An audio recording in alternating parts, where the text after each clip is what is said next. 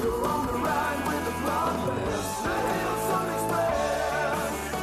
and welcome to the Deep Sea Podcast, a punk take on a science podcast about everything deep sea. I'm Dr. Thomas Lindley. With me, as ever, is the Professor. Hello. It's different again. It is different again. I can see you. We're in the very quiet room. Yeah, but not in a weird voyeur kind of way. You can actually see me because I'm in the same room as you. Yeah, to like human contact. We're not in any room either. We're not in my wardrobe in Australia. It's not like you came to Australia so you can sit in my wardrobe with me. I'd do it. If we soundproof that, it's probably pretty good. You have to take out quite a lot of the women's clothes. Yeah, it's good sound buffalo. Yeah, it does. You know, like in a wardrobe's pretty good. Yeah, we're in the special room again. We're in the very quiet room. There is something though, isn't there? I was playing with the lights before you got here and it's not the lights. I think it's the air conditioning. There is something else. There's a hum. I don't know, we could literally tear this place apart looking for it. And find a tiny humming cockroach. Then have to explain to the lovely people who gave us it why we just destroyed their soundstage. And apparently the perfectly silent spaces just make people go insane, so maybe this is for the best. Yeah. I quite like it. It's nice and black. It's got foamy walls, so you can really go for it, because you just bounce off the walls. Do you have a feeling this is in our future? This is where we'll end up in a padded room at some point. That's what it feels like, isn't it? It's even got the window for like the police to watch you through. It needs to be one way. It needs to be mirrored. Yeah, definitely. So the people studying us can make their notes. Yeah, I mean, the point is I'm not in Australia right now. No, you're here. That's a turn up for the books, isn't it? Yeah. So what brings you here? There's a few different... Just you, Tom. Just you. Just for this. Yeah. You came all the way just for this one episode. An hour this is going to be a blinder, this one. Get on a plane, bring all the kids, everybody over to Australia. Yeah, disrupt a whole family. Yeah. No, just over for a bit. A few weeks. Running over to New York tomorrow. That's an exciting one. Can you talk about that? I guess so. The big expedition I was involved in, 5 Deeps, are getting a couple of awards at the Explorers Club in New York, which is nice, which is a big old prestigious sort of clubby thing. Just go to the website and read about the Explorers Club. Okay, I'll put a link. in the Weirdly, I comments. don't know, I'm not a member. There you go. It's Explorers Club. It's a big high-profile thing. It's very nice. And it was supposed to be in 2020, but it never happened. And the 2021 never happened either. So now there's a big one. There's 1,500 people going for dinner in some place in the middle of Manhattan. And we're all got to wear tuxedos. Nice. So I am wearing a tuxedo with a bow tie. So a couple of days worth of stuff. I think I'm only going to go to the dinner. But there's possibly there's a award ceremony in the morning, and Vic Scoville's getting one for... He's getting some sort of medal, and I think Rob McCallum's getting one on behalf of the expedition and so on, and there's quite a few folk from the expedition are turning up. So a proper reunion. And Susan Casey's coming, because it's going to finish off her book on the whole expedition. Oh, kind of that's bookend it with a sort of one last chapter, blast, isn't it? Yeah, one last blast in New York. Tim McDonald, who's also been on the podcast, will be there. Yeah. Patrick Leahy and his lovely wife will be there as well. So yeah, it'll be a good time. Plus I get to run around New York. I hear it's boring. Yeah, I hear it's rubbish. I hear it sleeps all the time. Yeah, everyone goes to bed about 8 p.m. Yeah, they get up early. Farmers' hours. Yeah. So anyway, that's the reason why I'm here. Plus did a whole bunch of stuff in Newcastle and Bournemouth and Edinburgh and a tour. Mad headless chicken run around the UK while I've got the chance. There's still stuff going on here. There's still like collaborations and... Oh yeah, it never stops. It never stops. But it's good to meet everyone in person for the first time in a long time, so that's been kind of good. And nothing's changed. It's still disappointing every time you get off the train. But it's a familiar disappointing. It's like, there you are. This is my disappointing. Yeah. I remember you. Hello, darkness, my old friend. A nostalgic disappointing. Yeah. That's cool. Yep. Then I go back and then I've got another jolly, which I'll tell you about next time. Oh, okay. Right. Teasing. That's a secret. But did we talk really about your last jolly? Because you were still out there, weren't you? You were just It's been a busy couple of months. So I just got back from sea. I built 3 brand new full ocean depth landers, which still have no name, but they worked. So now they do get a name. Can we put it to the listener? One of them's got a kind of an unofficial name, and it's T-Sac. And anyone under 30 will probably find that a smear of toxic masculinity. Anyone over 30 will think it's really funny innuendo, but I'm not going to say why. But how did it earn that name? Well, because the guy who built its name begins with T, and it's a great big sack that is to scoop fish off the bottom. Oh, it's it's like a big Santa sack, but rather than full of presents, it's full of sort of deep sea smelly presents. But it didn't really work because, it did work. Actually, mechanically, it worked beautifully. And it even pursed and everything. But there was never a fish in the right target zone. You just can't... Yeah. They're still difficult, but So it's a game of... I'm really excited for that design. Like, I think... It'll pay off. We've still got to get lucky. It's still catching deep sea fish, which isn't easy. So what we did with 3 new landers, brand spanking new, never been in the water before, on a brand new ship we've never used before. I don't think I'm allowed to say what it was. No. Yet. And we went out to Diamantina Fracture Zone, and as per tradition, rather than doing a shallow water test to see if these things actually work, Don't hesitate. took number one and just threw it down to the deepest point off Australian mainland. How else do you test a parachute? Exactly. Just threw it out of the plane, 6,300 metres, came back. We only left it on the bottom for 20 minutes just to check the lighting was good and all the rest of it. Brought it back. And I said, okay, that's fine, let's fire them all down. So fired them all down. Bold. And came back with 2 new species of snailfish. Very nice. And some very nice video. We saw lots of siphonophores. Remember the Fantasia I was talking about, the headless chicken monster called Enipniastes? Yep. At 2,000 metres on the north end of the fracture zone on the sort of naturalist plateau area, I think. Never seen so many. Yeah.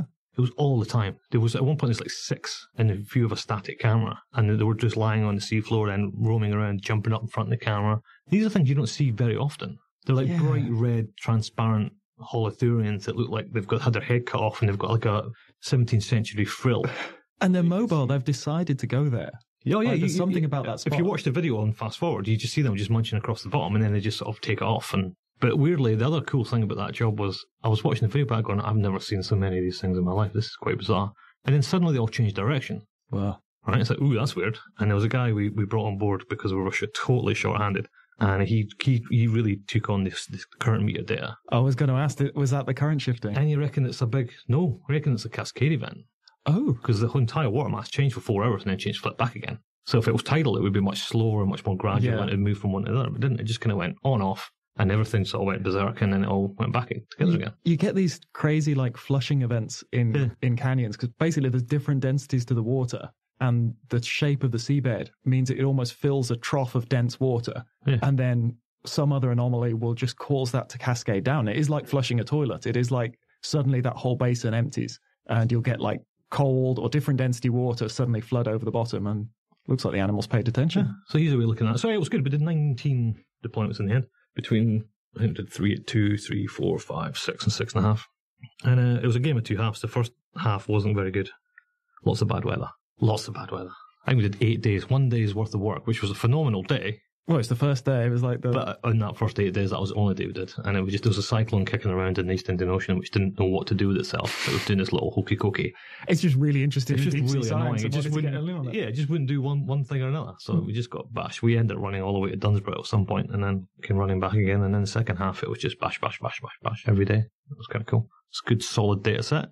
Everyone keeps lying to me. Everyone says, oh, these cyclones, what they do is they come south and then they come halfway down the coast of WA and then they scream across the continent and they just fizzle out. That's what happens. It's like, is it? Or why is it still there?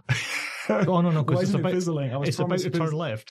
You wait for it. It's going to turn left tomorrow. So why is it going back up again? And it's like, it comes back down again. Then it goes a little bit left, a little bit right, a little bit up, a little bit down. It's like, it's not blown out, is it? Yeah, it'll go in a minute. Why is this one drunk? Yeah, 8 days later, gone.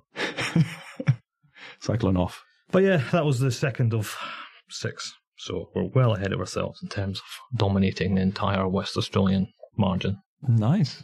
Busy. It was nice to see the landers work. It was very cool. It's always such a relief. And it's amazing footage. It's really, really nice. It's not just valid data. It's like aesthetically pleasing data. Yeah, it's satisfying on the day. So with all that's been going on, do you have a soundtrack in your brain?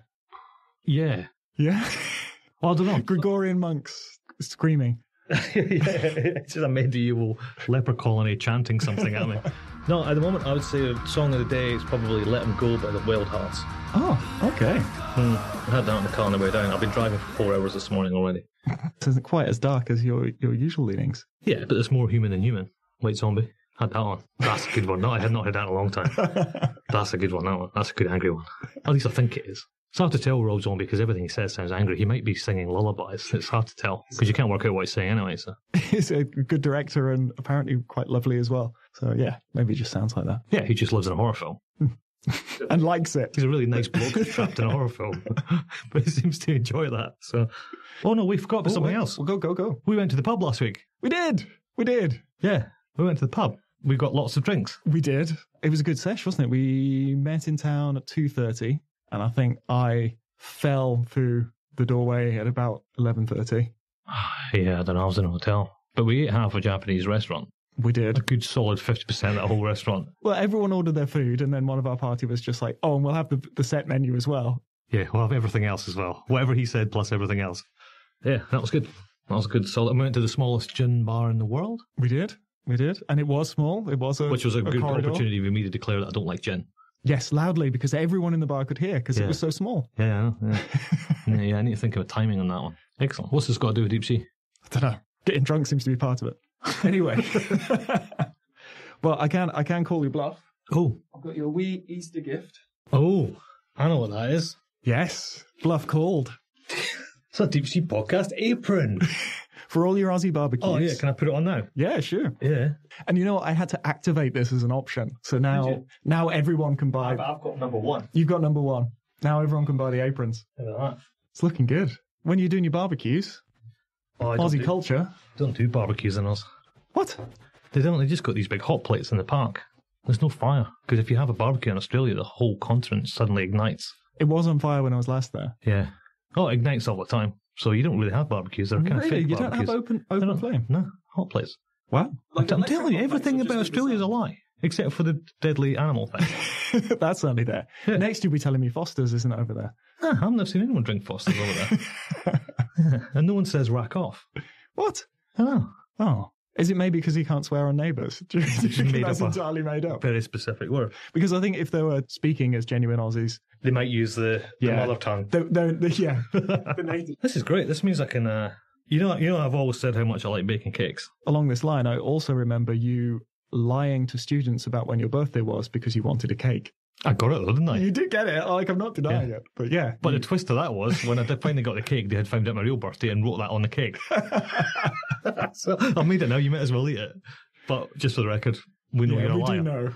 Yeah. You still got your cake though? That's got nothing to do with deep sea either. But anyway, thank you very much for my cake baking attire. I shall no longer suffer from flower crotch. Ah, good. Carry on. Shall we do some recent news? Yes.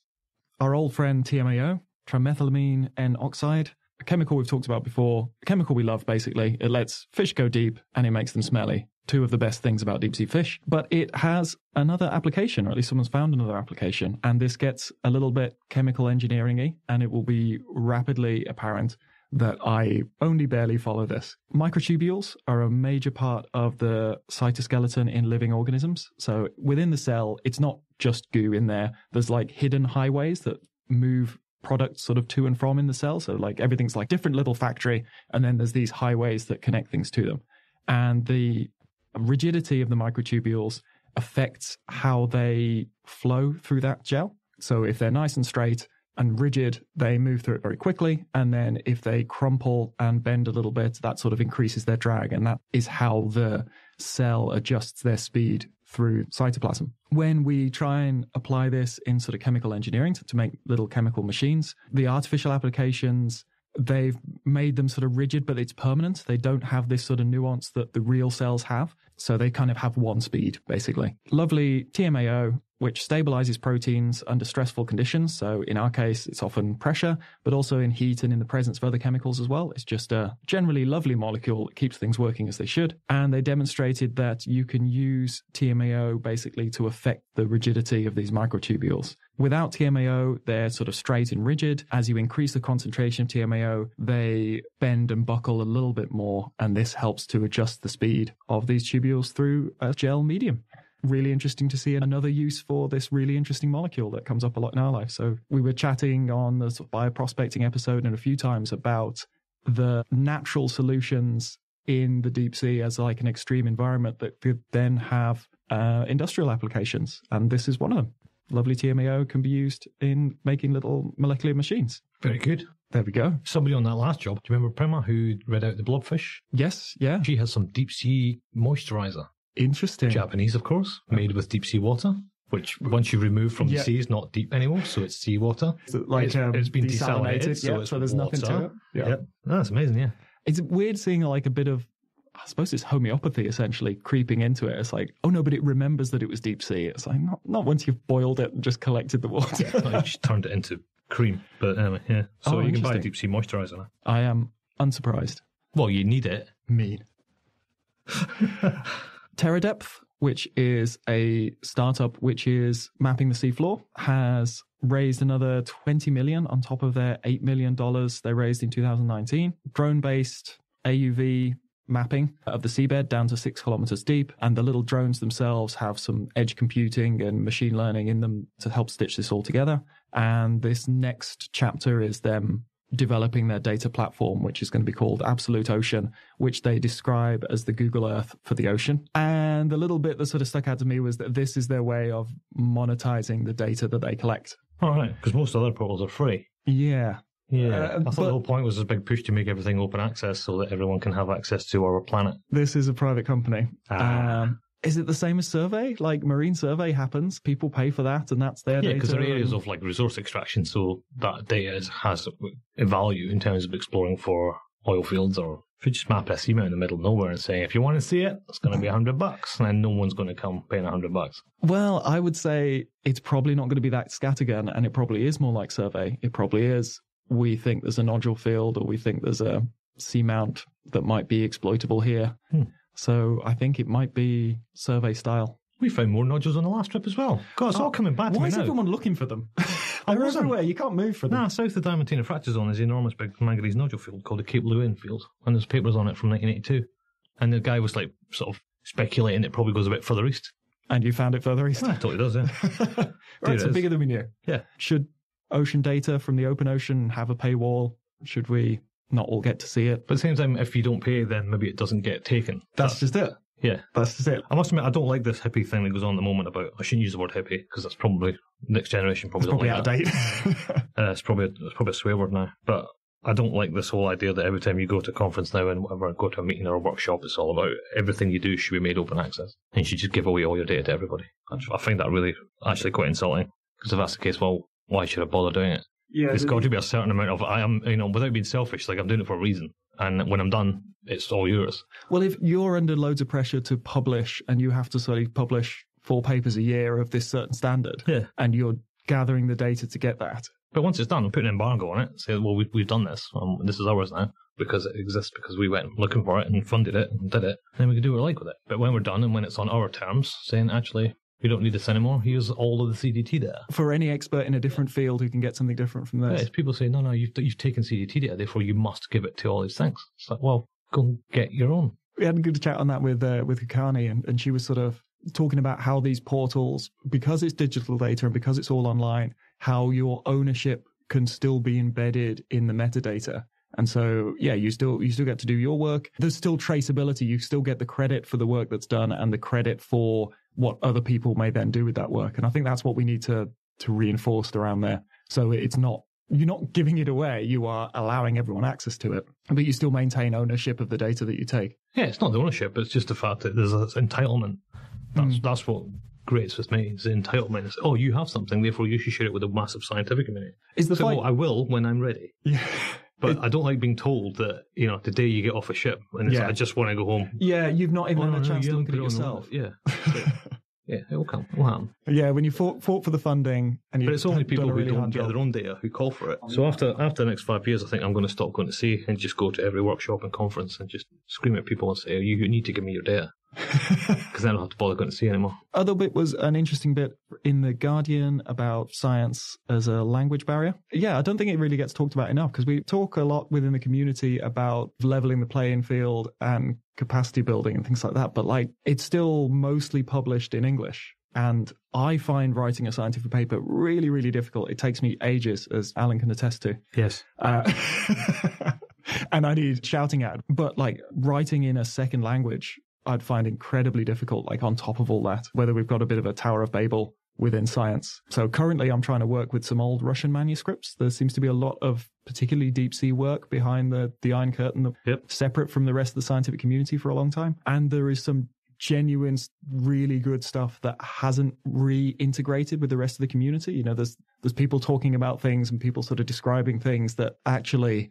if you look at some of these old greats, there's some really, really good science, and they've already had these ideas, 10, 20 years ago. It's the same when I used to work in Japan quite a lot. There's a whole bunch of stuff published in domestic journals, which are basically published in Japanese. Yeah. They don't see the light of day outside of Japan because no one else outside of Japan speaks Japanese. So they are a really good sort of way to tap in, but you need to be on the inside to know someone who can sort of search it and say, this is the one you're looking for, this will be interesting to you, by the way, this is what it means. But That's just how some countries do it. We're on the cusp of it no longer being a problem. I think there's like good automated translation on the horizon. Kind of excited about how much that's going to open up the world because of miscommunication. So what language should we change it to? Just anything? Should we go back to Latin? No.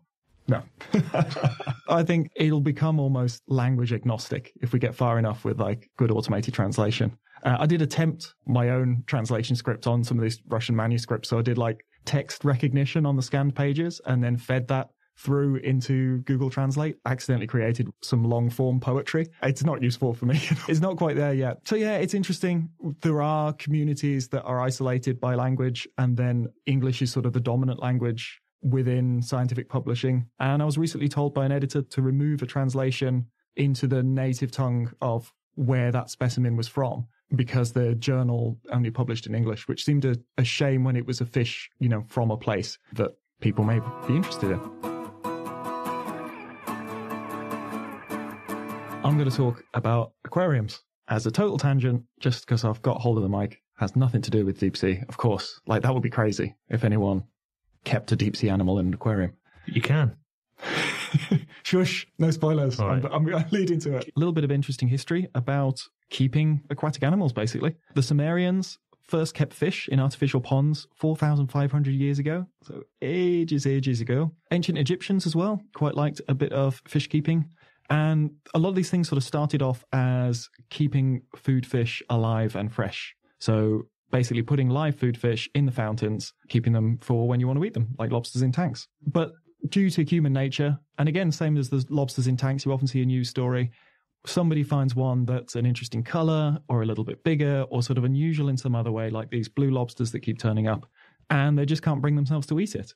And so they ended up keeping them basically as pets. And that was the sort of transition into sort of keeping an aquarium and aquatic animals as pets just for the enjoyment of it. Chinese were likely the first to successfully breed fish. And again, that was carp for food. But then Japan later selectively bred those carp, and we got goldfish and koi, two species of fish that we synonymize with sort of being pets, basically. So are goldfish not natural then?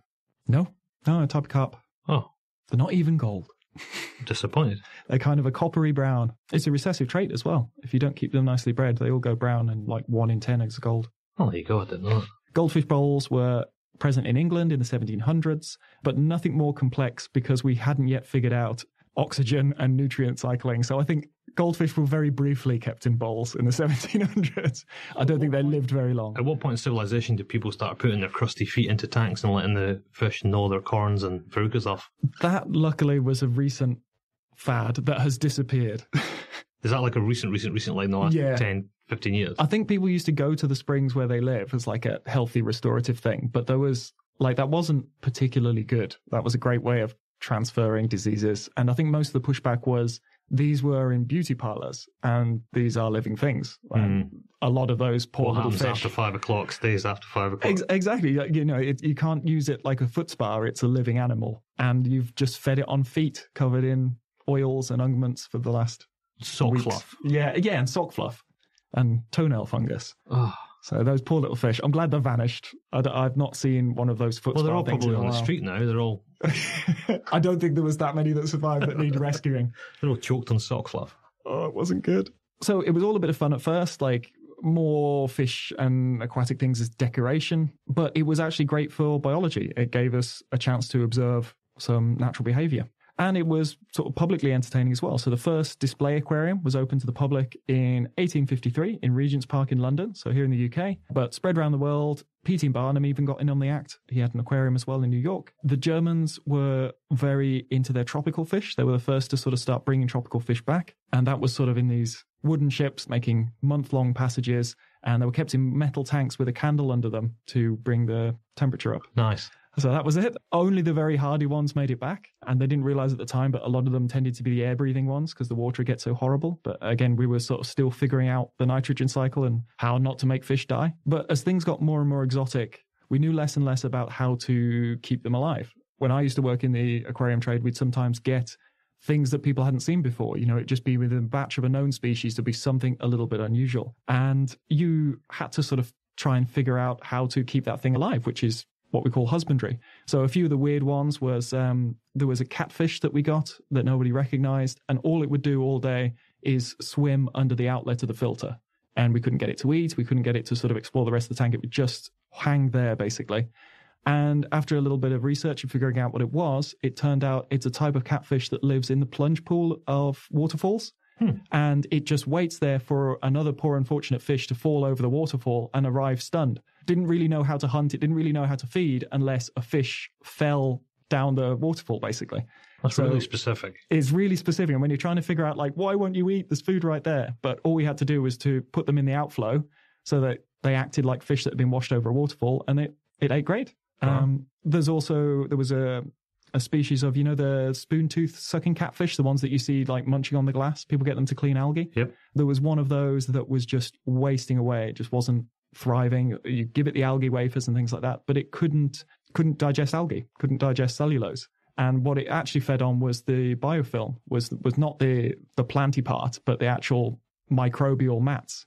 And so the way to feed that in the end was to spread Marmite or Vegemite on a piece of slate and bake it in the oven so it got nice and stuck on. And if you put that in there, it loved it because it's essentially just microbes. So really hard things to figure out just for keeping the animals alive. It gets weird again when you're trying to breed them because you've just managed to keep them alive and happy, and then breeding, at least within the freshwater fish, it's quite often a counterintuitive sort of traumatic event. So there's some that will breed in the flooded forest floors. So what you have to do basically is to let the tank get lower and lower and lower, let the water get more and more polluted and more devoid of oxygen. And just as you're about to kill your fish, you dump in loads of cold fresh water and a load of leaves. And that's how you trigger them to breed, which when you're trying to keep these animals alive, it doesn't sound great. Sounds a lot of hard work. I'd rather have a fish that lived off nothing but sausage rolls. Sausage rolls and a thorough shouting at. Yeah, you just taunt it with a sausage roll and like, num, num, num, num, num. You essentially had that. You had a weather loach that you had for ages. You've got it now. I've got it because we immortalised him in his pickles. Yeah, I saved a weather loach when I was at university, and I didn't realise at the time it was going to live for another 7-8 years. So eventually died, and being in the business that I'm in, I just slipped it straight into ethanol. And we still have it. It's in the collection, so we've got loads of deep sea fish, and then this little weather loach just smuggled in along there. Yeah, I dedicated my entire PhD thesis to that eel. You did? I did. I went against the grain. So I'm not doing some big fluffy emotional, oh, thanks for everything, you're all so wonderful. I'm like, thanks to the eel. Cheers, eel. Because you're the only one who didn't betray me. So yeah. Good stuff. Yep. There's also weird things that like live in desert pools. So there's some that you can get to lay eggs perfectly. But if you want the eggs to hatch, you've got to gather them all up and stick them in your aeration cupboard for a week and totally dry them out, which feels really counterintuitive. But they won't hatch without that. Sounds like really hard work, this. It's hard work keeping the animals, but you can learn a great deal from it. Deep sea. Yeah. Can we keep deep sea animals? You've still got the same thing like having an elephant in a zoo, that instinctively it might just think, for reasons I don't understand, I want to walk 10,000 miles to the west. Yeah. And it can't. You have the same thing with deep sea animals. Even if you can overcome the pressure and the temperature and everything else, maybe they just want to go. They just want to go. They'll need to migrate. Or something, or whatever it might be. So it is a bit of a weird one. Wasn't it like a giant isopod that didn't eat for like 10 years? 5 years, yep. 5 years, was it? Which told us clearly about how long they can go. Yeah, but that's not the experiment. The experiment was not how long can a giant isopod go without eating. It was, why is this thing not eating? Clearly you don't know something. Like all the examples you just gave. The weird thing was there's some video of it and it seems like confused by it. It holds the food and it's like nuzzling its mouth parts against it, but it's just not eating. Whether it's a parasite thing or something had gone wrong with it. Dentures fell out.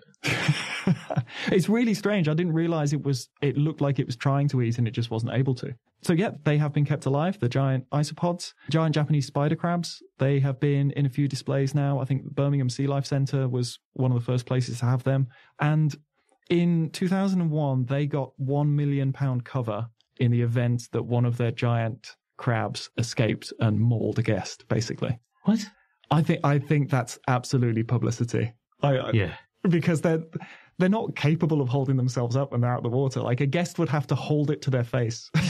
That's ridiculous. Yeah, I think it was publicity, but they did get the policy. Just for the record, I know this is never going to happen, but if it came down to me and a giant spider crab, I've got it. Yeah, I think don't step in. No, he's mine. Let me. Yeah, it's me and him. Back off, everyone. This time it's personal. I could take down a giant spider crab in air. Yeah, in air, easy. Probably they more can't hold as well. Themselves up. Some sort of aqua lung. They're not quick. The same with like the really huge spiders as well. Like the giant arthropods are scary in theory, But when you actually meet any of these things, they're like, oh, I'm too big. This doesn't work. This body plan doesn't work. Yeah. They're like barely coping. Yeah. Same with the coconut crabs. Like they're wild, but they're slow.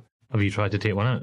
Oh, I don't know. They're a bit pinchy. They're a bit frightening looking. Someone may have cracked keeping at least some deep sea species in the aquarium and have learned a great deal in doing it and gone through a lot of the things I've highlighted here where you just have to figure out how to artificially recreate what these animals need. And in doing that, you learn a lot about them as well. You know, you realize what is the triggers to reproduction, what is important to them, and it revealed a great deal. So lucky enough to chat with aquarists from the Monterey Bay Aquarium who have recently launched their Into the Deep exhibition, including many species of deep sea animals that have never been held in captivity before and on public display. So the general public can experience a bit of the deep sea firsthand.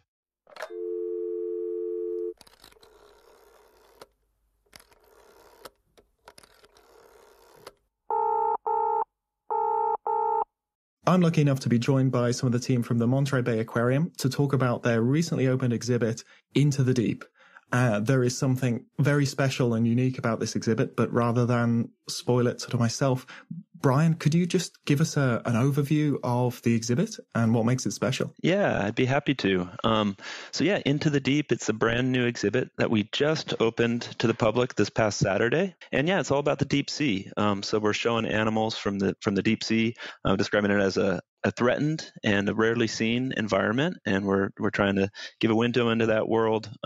We're leveraging our relationship with our research partner, Mbari, for this exhibit. So we're working with Mbari on all of our collections of all the live animals, not all, but many of the collections, and to show folks about the tech and the research that goes on in the deep sea. That's the exciting part there. You have live exhibits. You are displaying deep sea animals alive. And one of the big sort of cruxes of the show is the misrepresentation of the deep sea and its wildlife. And you cannot misrepresent something when there it is alive in front of you. Really loving that this is giving the general public access to the deep sea, which has been quite an exclusive space. It's now for everybody because it is everybody's. So we've got a bit of a team actually on the call now because this is a monumental task and it took a lot of skills coming together in order to do it. Could you just all introduce yourselves basically and overview your technical speciality within this exhibit? I'm Ellen Umeda. I'm one of the aquarists here on the midwater team for this new Into the Deep show. So we are responsible for the exhibit animals that are below the surface, but not on the bottom of the ocean. And I'm Michelle Kaiser. I'm an aquarist on the benthic team. So my team looks after everything that's on the bottom of the ocean, and I personally take care of the deep sea corals. And my name's Brian Maurer. I'm the manager of life support systems here at the aquarium. So life support systems, it's all the equipment that moves the water around and conditions it and keeps it nice and healthy for the animals. On this exhibit, my team and I designed the life support systems, and now we're operating and maintaining them. Really exciting stuff. So let's get to the real celebrities here. What is the lineup? What animals are you bringing to the public? Many are for the first time, and there are some that even are new to science. For the midwater, we have a lot of animals that we're displaying that have been displayed at other aquariums, but we also have some really cool new animals that we've collected with Mbari that haven't been displayed. Things like the bloody belly comb jelly, the nanomia, the common siphonophore, even some new discoveries like Red X, this little cytipid that's red and actually hasn't even been described or named yet. So, hence the sort of cool X-Man name. Yeah. So, just a variety of animals. And then also some animals like Pelagia flaviolas, tiny little nettle that other aquariums have displayed before, but it's really cool to see those as well. And then on the benthic side, we have a bunch of really cool iconic sort of species like the Japanese spider crabs or the deep sea lumpfish. And then in terms of really neat local stuff we've collected, we have some really interesting snailfish that we've never really worked with before, both Japanese and local. We have some eel pouts, which are really creepy and weird, that we only recently had success with. We have the bubblegum corals, which I don't think have been displayed in any aquarium. That took us a long time to figure out how to keep those alive and feeding. And we have some basket stars and bone worms, which are pretty incredible, and giant isopods.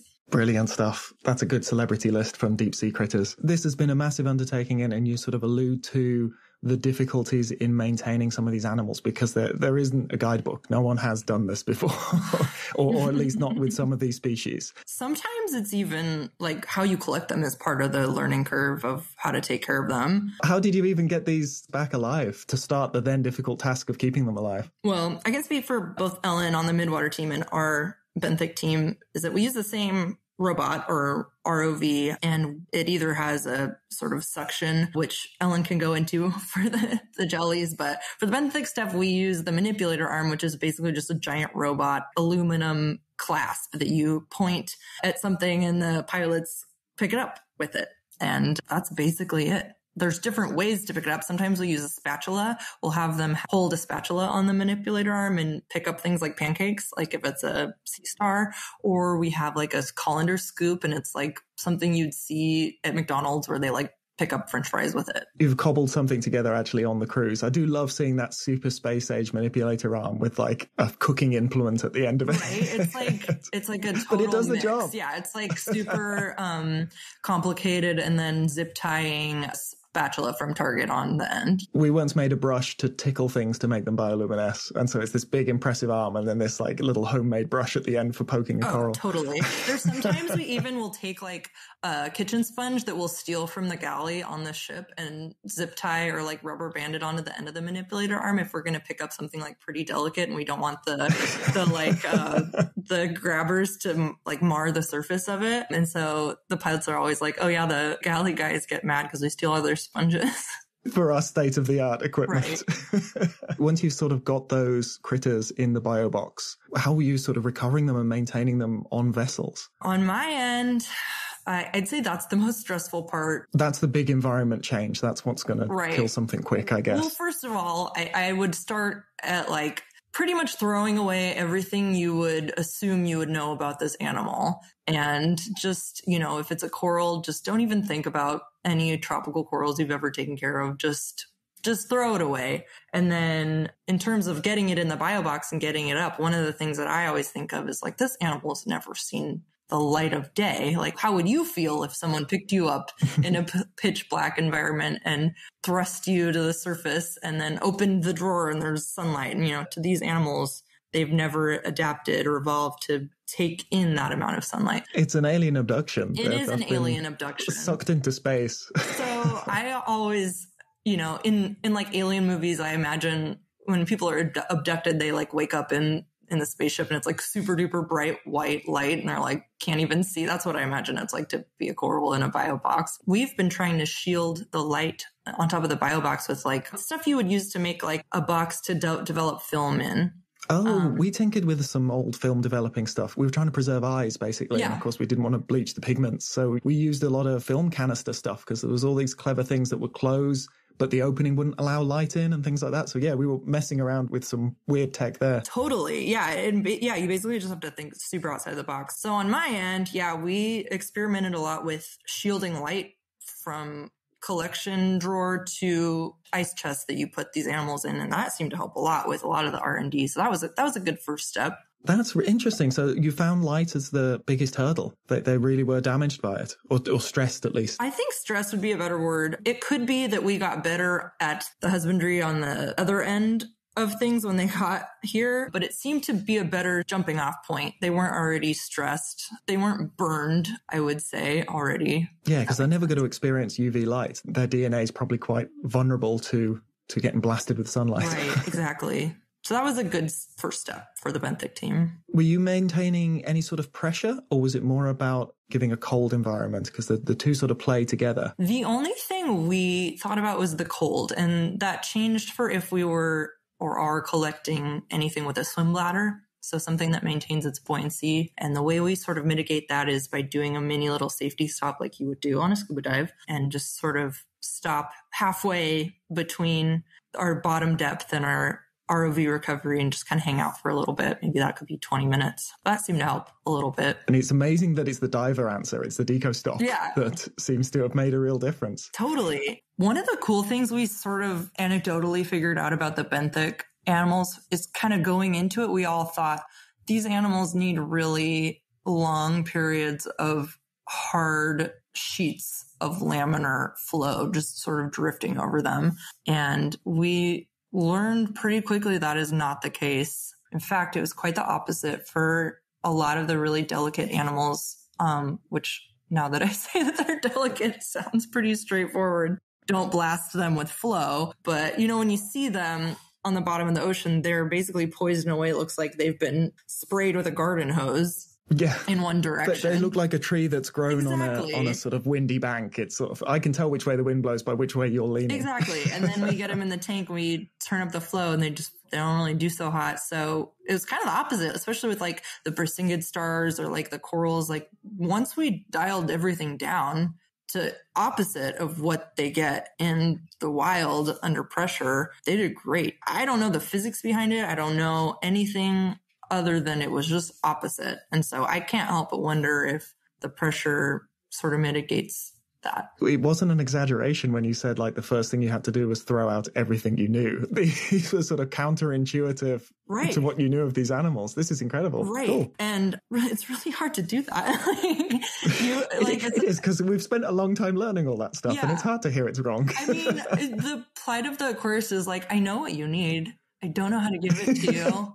I'm just going to keep there's some parenting analogies there. Yeah. It's like, I know what would make you happy. Why are you fighting me? Right. And then it's also like, well, I tried this once, but it didn't work, but I better just try it again. And then you end up just definition of insanity, doing the same thing over and over again, expecting something different. And then it's like, wait a minute. No, do it opposite. I can say for the corals, the flow was huge. Like we had so many corals that just never came out. Their polyps never came out, and they wouldn't eat and they would not thrive. And it was like, okay, throw more flow at them. And it's hard for when you're comparing it to tropical corals because they eat light. It's the same if you're taking care of like a gorgonian. Basically, they have to physically eat food too. But paired with the fact that they can't photosynthesize and just don't know how to get them to eat is like... And there's such a time lag. An upset coral stays upset for quite some time. So even when you get everything right, you don't get that confirmation and feedback for a while because they sulk. Right. They sulk for a long time. And I'm sure like a deep sea coral compared to a tropical coral, the feedback time is even slower. Yeah, I bet. Yeah. Any other tricky ones? So for the midwater animals, it's a little similar to what Michelle was talking about. We do use the remotely operated vehicles, or the ROVs that MBARI has. We use the suction sampler, kind of turn up that flow and then suck that animal slowly down this tube and into a set of collection containers in the bottom of the ROV. So that's one way that we get animals. And that tends to be for animals that are a little bit more hardy and won't just fall apart at the touch of anything. Collecting jellies to me has always felt like, remember that buzzer game where you've got to move the ring around the metal maze without touching the side? Collecting jellies is like, you need to get them, but they can't touch anything on the way. Yes, exactly. And actually, we have another method too on the ROV that's even better for not touching the animals. We call them detritus samplers. I guess clear cylinders, and they've got sort of a lid on the top and a lid on the bottom, and they're both open. And the ROV pilots at MBARI are amazing. I don't know how they do it. It's kind of like a video game, I think, for them. But they essentially just take this massive ROV in the container in the front and then just like prop it right over the animal or the jelly that we want.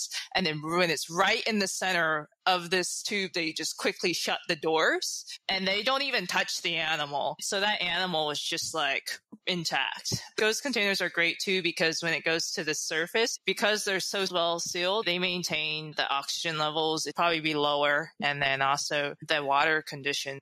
ROV pilots are very talented and that they're able to do that. It's amazing, isn't it? Because you get all focused on the instrument and you're sort of super zoomed in, but they're essentially moving like a transit van behind that camera. Yeah. With a time delay in three-dimensional space while maintaining awareness of everything else going on. Because I'm too myopic. I'd zoom right in, but they're incredibly skilled. It's amazing to watch. Yeah, it's amazing. Because a lot of our animals are vertical migrators, during the day they're living at deeper depths, but at night they come to the surface and they're in the shallower depths just because there's less predators and more food available. We actually have been able to do some night boating just in Monterey Bay. So at night, we'll just take one of the boats near the Monterey Canyon. Usually we get Nanomia bejuga, which is known as the common siphonophore, but a lot of times they come to the surface at night. We see them a lot on the ROV dives, but you can also get them at the surface. We'll go out there and see them, just scoop them up and bring them back. And they're pre-adapted to that migration, so you can bring them up and they survive at surface waters, even though they are only visitors. Yes, definitely. They're well adapted to changing conditions, so it really helps us in a lot of ways. A third method that we've been collecting, just probably within the last couple of years, actually, our team will go out to Hawaii and do some blackwater diving. I'm obsessed with blackwater diving. It's so cool. I've only done it like once on my own, and it was so cool, but I was like a complete nerd about it. And I was like, oh my God, look at that species. I didn't realize you could swim with them. Like, I can swim with an abyssal fish. Like, fair enough, it's as a juvenile. There was a whole episode where I just lost my mind because I didn't know it was a thing, and then I just discovered it. I know, it's crazy. But that's been another method for collections too for us is blackwater diving. A lot of these animals are vertical migrators, so they're coming to the surface at night, and you can just scuba dive and collect these animals. Obviously, we don't have those like fancy detritus samples on the ROV, but we've got collection containers. They're just little plastic jars, but if you got the technique, it's just the technique. You gotta get your technique down. You just have to. It is that buzzer game. We move jellies all the time for even just our regular jellyfish exhibit here, but it's just like you got to get this technique, and then you just know, like when you open it, it just has this suction, and it just sort of gently pulls the jelly in there. So you do that blackwater diving, and that's how we collect a lot of those animals. Once you got them back to the aquarium, did you have to maintain that migration? Do they try and do it in the aquarium? We don't really maintain that migration. We usually just pick something. So if we're like, oh, they're at the surface, well, we won't change the water quality parameters too much. We'll just kind of leave it, just because it's also easier on our part. If you have a common siphonophore that can live in a lower oxygen zone, we can put them at that. But if they can just be in the regular surface oxygen level, then it's kind of silly to have to change those conditions and make extra work for yourself. It's like a shared office. Like if there's a temperature everyone can agree on, then why show off the fact you can live with hardly any oxygen? Yeah. Why put that extra effort into it?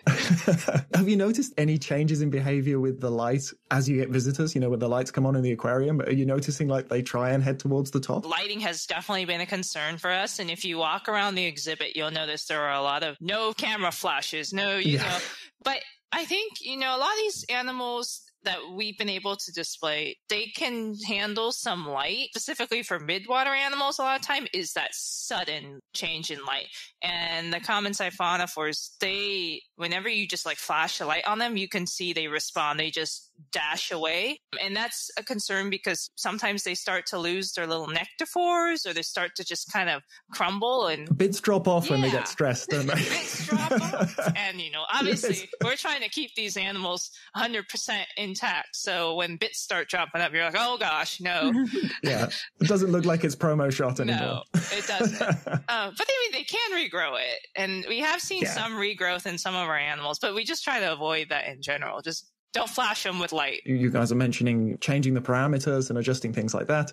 I think it's Brian that falls to, isn't it? You're behind the scenes making these things happen. Yeah, definitely. What are some of the hurdles that you had to overcome technologically? The main thing was the low oxygen systems, and that's where most of our work has been over the years. Figuring out a way to maintain those very, very low oxygen levels that some of the animals require, not all of them, but some of them, and doing that in like a recirculated system that we can feed and that we can maintain. And we've been working on that for 5 or 6 years. We had a little R&D system up in our wet lab, playing around with different technologies, and landed on these gas transfer membranes to remove oxygen from the seawater. We've had low oxygen systems in the past here at the aquarium. We had a deep sea show about 20 years ago. But at that time, we were bubbling in nitrogen and using nitrogen to displace the oxygen in the seawater and pretty much push it out of solution and out the top of these reaction chambers. But what that left behind was a bunch of little nitrogen bubbles. And many of the animals can be really damaged by those. So this time around, decided early on that we can't accept these microbubbles. We got to figure out a different way to do it. So we played around with these gas transfer membranes. And essentially, these are contact chambers with a bunch of little straws. The straws are permeable to gas, but not to water. And so we'll pump seawater through the membranes. And then on the gas side of the membrane, we'll run a nitrogen gas and apply a vacuum. So we create this oxygen deficient, very low pressure environment. And that just makes the oxygen in seawater want to cross that membrane and come out of solution without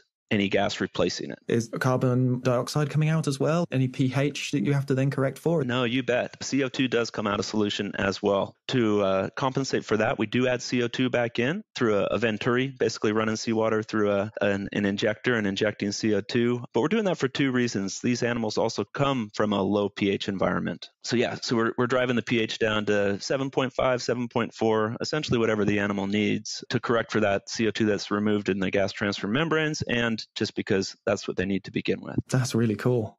5-6 year project. And you were starting from a prototype as well, weren't you? So this has been a real sort of R&D project in itself. You bet. Yeah. We started just with a really small, like 15, 20 gallon system in our wet lab, no animals, getting all the pressures and the flows dialed in, and then built a couple low oxygen holding systems. So scaled up significantly to like 1,000 gallons, and then actually started working with animals in there. And then it was a big give and take back and forth with Michelle and Ellen and on all the aquarists on, exactly what conditions the animals are doing well in. So we ran those holding systems for several years, built a holding system to take on the ship. So out on the cruises, so they can put the animals in this low pH, low oxygen environment, and also very cold right after collection. And then, we scaled it all up significantly and built the exhibit.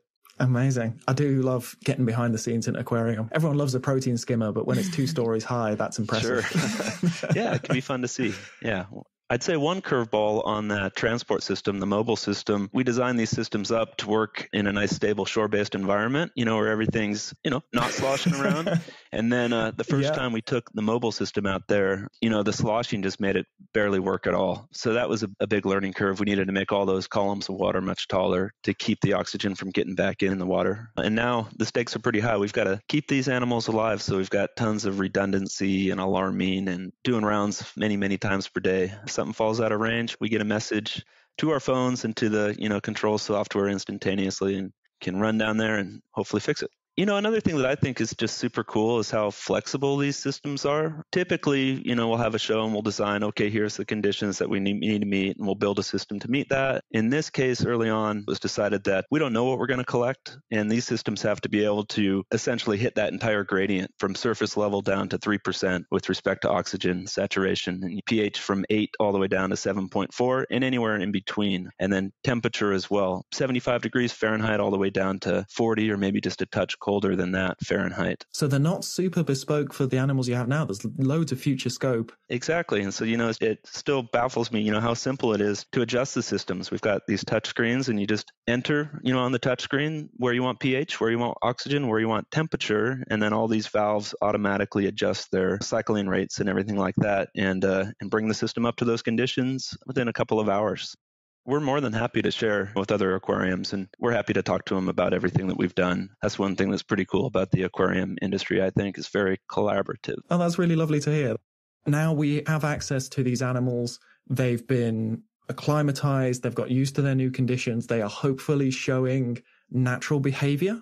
And so this is a massive opportunity scientifically. We only get glimpses of the deep sea. We visit there, and when we visit in a huge hulking vehicle, we're shining artificial lights. It's not a natural situation. So having access to these animals, hopefully in their natural and relaxed state, have there been any interesting discoveries? Some of our benthic animals have been gravid lately. We have some sea pens that are about to spawn, and we also have some gravid snailfish, which are going to lay eggs any day. Alicia Batondo, our other coworker aquarist, has raised snailfish from eggs. We're all really excited for the local ones to lay eggs because then we'll have a lot of them. They're really, really cute, pink little snailfish. And I'd be fascinated to know about the courtship and how involved both the adults are, if there was any parental care. There's a massive variety in the snailfish reproductive strategy, like right up to parasitism. Do you know what this particular species tends to do? Yeah, so this is in the genus Chiropractus, and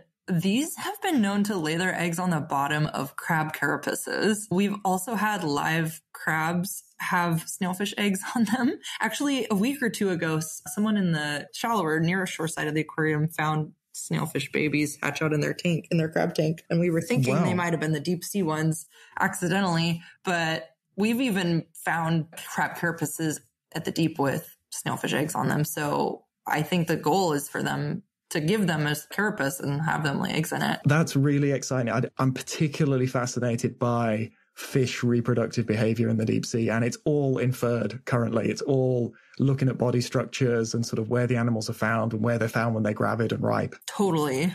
Your ability to like see a courtship, maybe? That's super, super exciting to me. Yeah, for these, we didn't even see any courtship. We just kind of one morning showed up and one was 3 times bigger than it normally is. So that in itself was really cool. I feel like they're the fish to love if you don't love fish.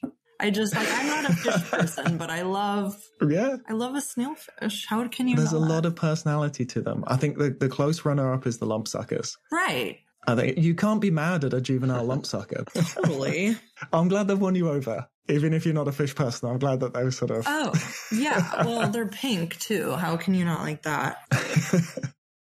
Another cool thing is, I don't think anyone knows how the Cyboga gorgia and the parrot gorgia, I'm sure they spawn. No one's ever written about them or anything, but a lot of the times when we collect them on rocks, we'll find little tiny babies next to them. And so that's kind of another thing we've been looking forward to seeing if they kind of shift or bud, break, or if something or break off, or if there's going to be a spawning event. Like, nobody knows. We have a really healthy population now, so I'm sure at one point we'll see something. There's questions we've been asking for so long, and this is going to give us a little window into it. This is going to be really interesting.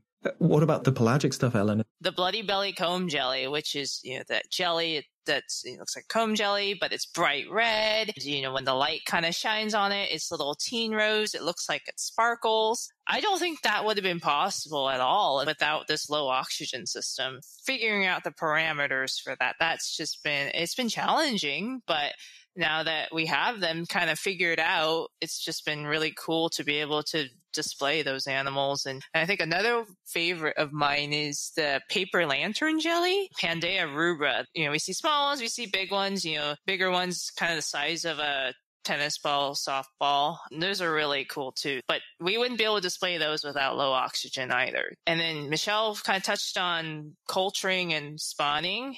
Our team's been able to spawn some of the animals that come to the surface, live in sort of ambient seawater conditions, like the common siphonophore that I was talking about earlier. We've been able to spawn some of those and get little tiny babies. Pelagia flaviola, the mauve stinger, which were collected on blackwater dives in Hawaii. We're actually on the, F2 generation right now. So when you actually go to the exhibit, you won't actually see the ones that we collected in Hawaii. You'll actually see their offspring. Being able to culture a lot of these animals kind of relieves this need to collect. If you can just raise them in house, that's even better. And you get to learn about their life cycles. And rule out any sort of collection stress to that generation. Like, that generation is fully acclimatized and has lived within your system. There hasn't been that sort of collection event. So that's brilliant. You're on the second generation already. Yeah.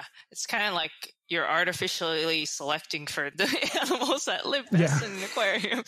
I think our next challenge is taking these animals that are in low oxygen systems and spawning those and raising those up.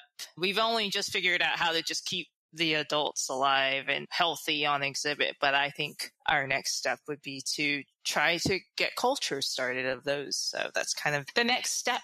In my Aquarius days, it was always a 2-step process. Like, there is what you need to keep the animals alive, but then breeding requires this whole like extra level of contentment, and sometimes even like weird triggers, a sudden pH change or a sudden cycle change.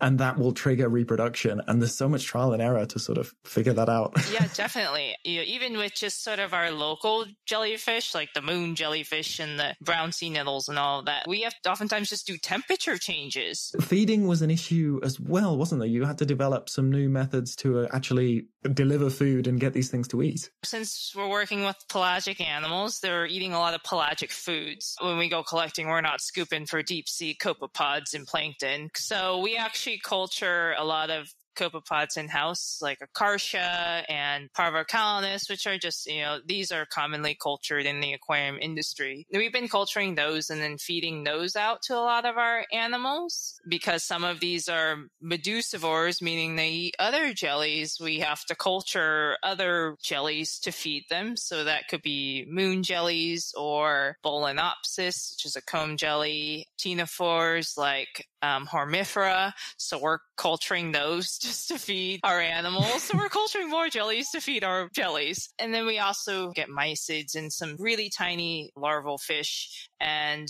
those will actually target feed. So as these animals are coming to the surface in their tanks, we'll just take like a tiny pipette and just baste a little fish between their lobes, and then they close it up and they eat it. So that's a very tedious task, I'll say that. That's what it is for the midwater animals. I know it's different for the benthic animals, and I'm sure Michelle can speak on that. If I'm not schlepping out to do a plankton tow to get some plankton to feed to the corals, we're just doing a lot of broadcasting of either fresh or frozen copepods or rotifers for the filter feeders. But there is some stuff like the Brisingid stars. We have a species that's undescribed and actually only does well in Brian's low O2 system. And that exhibit is pretty much sealed. There's a lid with a boat hatch that has a seal around it, so it's not exposed to the surface. And so feeding that all day and making sure it has food is kind of funny. We ended up taking a little thermos basically and drilling a hole in it and putting an air stone in it to keep the food circulated, which is a bunch of different frozen copepods and algae, and then hooking that up to a dosing pump that is sealed into the lid of the tank. And so that has basically allowed us to keep the O2 low and the food constantly present, which is the only way we've gotten them to survive. So that's kind of the one weird way we feed our animals on the benthic side. Yeah, you can't just pop open the lid. No. And put some fish flakes in. Right. You're like, I just need to do this. Do not touch them. Do not open the lid. How about cleaning? Is that an issue as well? We're lucky we don't have to do the water changes because we have flow through, thanks to Brian. I mean, we do have to do a ton of maintenance. You have to really limit how much you put in. The instinct is always to overfeed, and it's often the worst thing to do with an aquarium. You can't, right? Yeah, it's a balancing act for sure. We've got kind of a cool, basically a whole nother standalone system. We call it the fast fill tank. They do more like 100% water changes, but they have to have the system open for opening, and they got to do all this stuff in the morning. So we've got a whole nother tank that we just put online, the night before one of these bleaching and cleaning events, and then a dedicated piping system and pump that runs out overhead to all of these. We can bring down a big body of water, low oxygen, low pH, very cold, and then just have that kind of on tap and ready for a fast fill and make the opening deadline. Yeah, of course, because this is difficult anyway, but you're open to the public. It's showtime. You've got to get all this done ready for opening. The main way that we do maintain our tanks is to bleach them, essentially. So we take out all of the animals, put them in a holding tank that's low oxygen, and then we'll essentially just pour bleach on the tank, fill it up with some fresh water, neutralize it with sodium thiosulfate, and then we drain it out and then fill it back up with the system that Brian was talking about. And that for us is kind of the most efficient way to clean everything. A hard reset. Yeah, hard reset. Yeah. And you just do that. Well, however often you do it. I'm so jealous, Ellen. that's that can't be an option. Yeah. That's a benefit of the midwater stuff because there's not much in it on the bottom. Actually, there's nothing in it. You don't like sides anyway. You don't care where you are. The gas transfer membranes that I was talking about earlier, they're super prone to fouling. And so one consequence of that is we actually filter all these systems down extremely fine, down to like 1 micron and even sub-micron in some cases. So I think one consequence of that is, the algae that's in the system is largely going to be filtered out there. It's a very sterile system. Not only have you overcome all this stuff, this is now sharing the deep sea with the public. We spoke on the last episode about live streaming dives and how the deep sea is becoming accessible to the general public and how we want them to care about it, because maybe more than any other habitat, it's kind of our shared heritage. So when did the exhibit open and have you found it? How have you seen people responding to these things? The exhibit opened to the public 2 days ago. Yeah, April 9th. Yeah. April 9th. So it's your first weekend. Yeah, it's our first weekend. Trial by fire. It's been super busy. It's spring break here, so it's packed. You know, I've been staring at my exhibits for months. We had the really cool opportunity to basically function as if we're open, but not let visitors in and sort of test out the exhibits. But it's been really rewarding walking around and watching people look at them, but watching people's reactions to these animals they've never even heard of or thought existed is pretty fabulous. I can imagine like you in the build-up sort of, I can't wait to show you to people.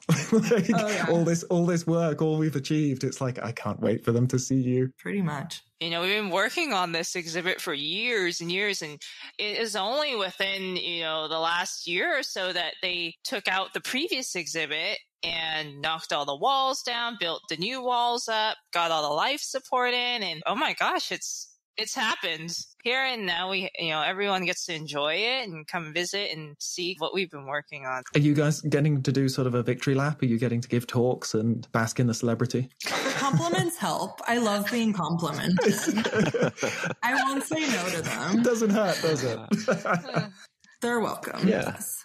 Yeah, a little bit. I gave a talk at a conference recently, and the media has been coming through, and yeah, it's been fun, Been working on this for so long, and now we get to share it. And we get to do things like podcasts, which are really cool. Yeah. Hopefully we'll all be discovered. Guys, it's so easy and no one stops you.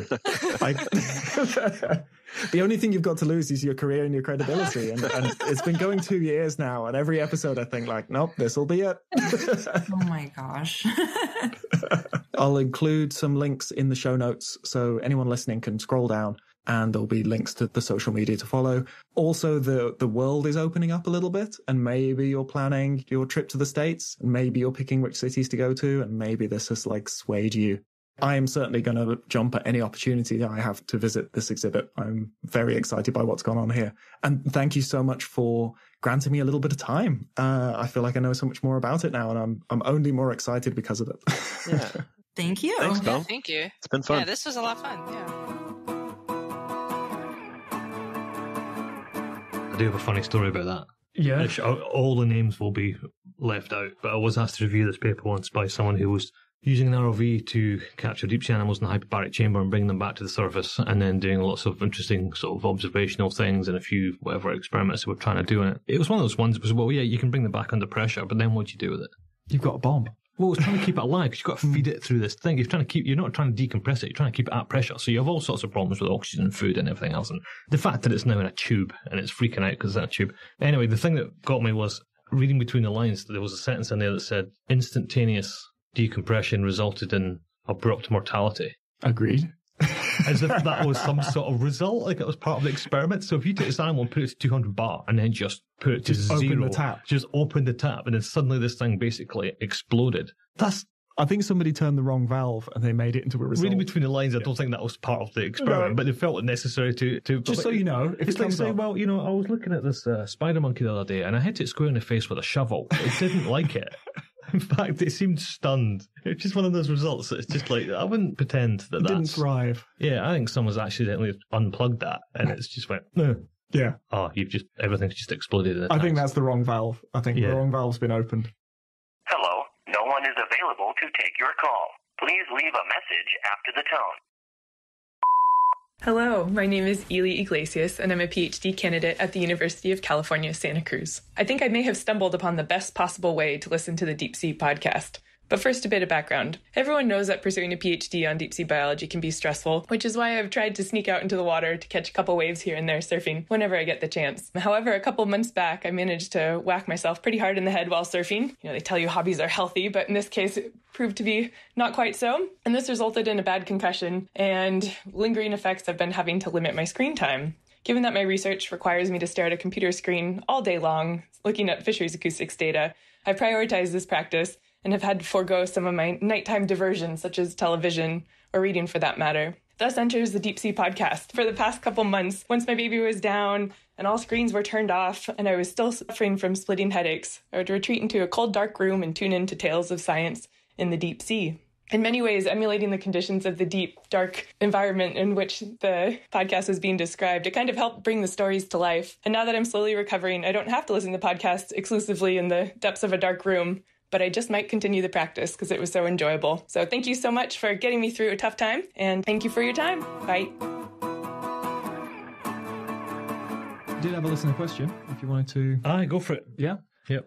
So it's actually Meryl, who we've both been speaking to a little bit. She wanted to know how you mitigate against vessel entanglement or ghost nets or other marine debris when you're in a submersible, and how much of a risk there is to this. And I think we touched upon it on the episode, but that was significant at one point. That's a good point. Yeah, you try to avoid that at all costs. It's mostly done by driving very, very slowly and being very vigilant in terms of watching where you're going. No fast maneuvers. Most subs don't move fast. It's not like you're going to get snared.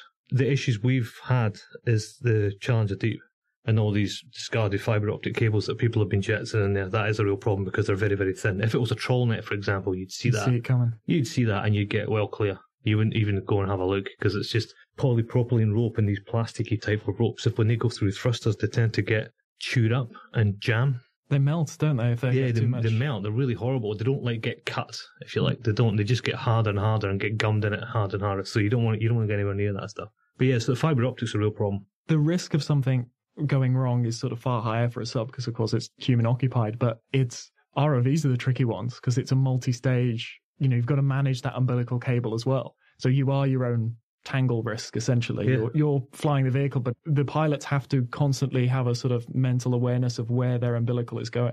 You can't just explore. You are trailing this thing behind you. We had this on an RV once. It was in it was either Nazare Canyon or Stubble Canyon or Lisbon Canyon. I forget which one, but the RV had gone down, done its job, and was coming back up, and then it suddenly stopped midwater. And they're like, "What on earth?" And they looked at the umbilical, and the umbilical was going down, not up. And what it was an uncharted submarine cable, like a telecommunications cable, going across the top of the canyon, like a rope bridge. And the ROV had gone down one side, done its transect down, and come back up the other. So then it's now hanging midwater, and the pilots are like, if we go forward, are we going to tie a knot in this? Very delicately trying to back out the reverse the way they came in and go back down. And it was awkward. To this day, I don't think I ever saw the cable. You just know that you couldn't go up because someone was pulling on the bottom of the cable. And to do the forensics on that, to figure out that's what's going on here. Yeah. That's good in terms of ghost netting and stuff like that, I think you don't tend to get that real deep sea because no one really trawls out that as much as they do certainly in coastal regions. The waste tends to be sort of quite broken down by the time it finds its way. Big lights flood the whole area. Yeah. I'm mesmerised by the foam on the walls. While Alan is mesmerised by the foam on the walls, that has been this episode of the Deep Sea Podcast. No, but seriously, the way they've cut it, it goes up one way and then it's 90 degrees the other way, and then the way they fit it around the light switches is, I can't work out whether or not I'm kind of in awe and say, well done lads, or that's a really bad job. I'm not sure. The 90-degree rotation is obviously a thing because you break up sound waves. Let's be more diplomatic. It's nice, but it's not how I would have done it. Oh, okay. How would you have gone around that light switch? This is great audio, by the way. I'd imagine it is, yeah. I would have made it a wee flap. A wee flap? A wee flap, yeah. I think it would be better because you never know what kind of sound waves are bouncing off that light switch and interfering with our audio. Maybe that's responsible for the hum. It's just that light switch? Yeah. I guarantee people wouldn't find the flap there. Ah, but I'd label it. You're still allowed labels in a soundstage, aren't you? How do you make a soundproof label? I know, but just because you're in a soundstage doesn't mean you can't have words. Written words. You can hear the words. It says you can hear people thinking when they read them. Keep shut, right? It's okay to have that, but not the light switches under this flap. Under this flap, behold my flap. Yeah. Yeah. I love it though. It's good. It's nice. It's nice and quiet. Our merch is still available. If you would like to show your support for the show, feel free to adorn yourself with a Deep Sea Podcast t-shirt. Is there anything else to plug, Alan? What's coming up? Deep Sea aprons. Well, yeah, you've got your apron. You're very happy about that. Should we do our first deep sea recipe or something? Should we let folks cook along at home? Yeah, sure. Yeah, let's film that. That'll be TV gold. That'll be great. Yeah, well, you can make little chocolatey nodules, and you could make onion bhajis for xenofirefalls. I was just thinking of Victoria Sponge and just writing deep sea on it.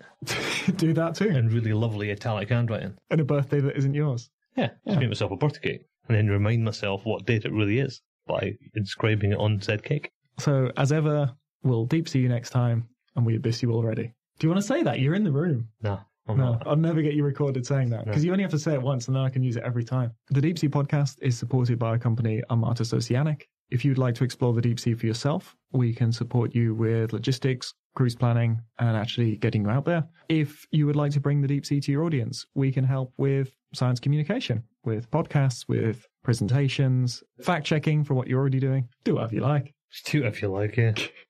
For money, we'll just turn up. Yeah, how about that? Yeah. In fact, I'll turn up wearing at least an apron. You have to pay extra for more than the apron, but he will wear his Deep Sea Podcast apron. Deep Sea Podcast apron and a big smile.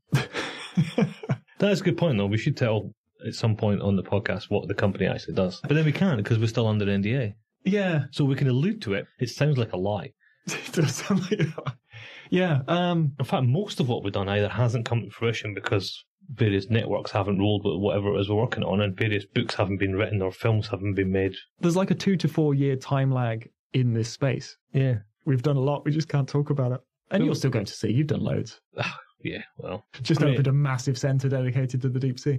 Yeah, but that doesn't come easy. Was that more than an afternoon's work? Yeah. Yeah. Yeah. It doesn't come easy, and it's not necessarily the easiest thing to do either. So it is what it is. You can't recommend it. Lots of politics involved in doing anything anymore. It's just relentless. Anything huge. Well, it's when you've got a lot of money. Suddenly lots of people come out of the woodwork and expect you to just fund loads of stuff. And it's like, no, it took me this long to get money, so I have enough money to do what I normally do. I'm not just going to give it all away as soon as it's like, oh, you just got a big grant. Oh, can I have $500,000? No, because I've just earned myself $600,000. I'm not going to give it to you. It's weird. There are vultures in this business. It's staggering just how much it really costs, especially once you've got a vessel involved. Like the fuel, that's like 30 people. You're employing 30 people. But also the budgets are huge. If you look at, we've got 2 ships now at our disposal and a submarine and all this kind of stuff. And you're looking at staff for 5 years. Multiple staff, in this case about 12, maybe. But once you put all the overheads and pensions and running costs and consumable costs and all that other stuff, I mean, it sounds, the amount of money, I'm like, oh my, wow, that's like millions and millions and millions of dollars. But actually, when you work it out per year and how much there's no profit on that. And what it actually costs. There's no profit on that. That's the weird thing about academic life, is these grants sound huge. And I guess they are. But nobody's got any spare change. A 6-week big expedition on like one of the big research ships, that's in the millions. That's how much it costs to go see. That's why when you take samples or someone gives you samples, you can bloody well publish it.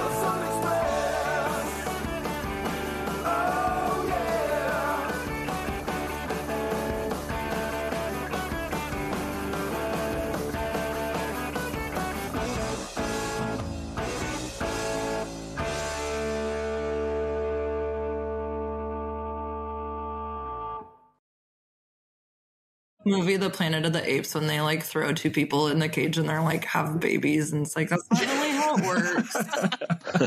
It's very much that's how I think it is being a deep sea aquarist.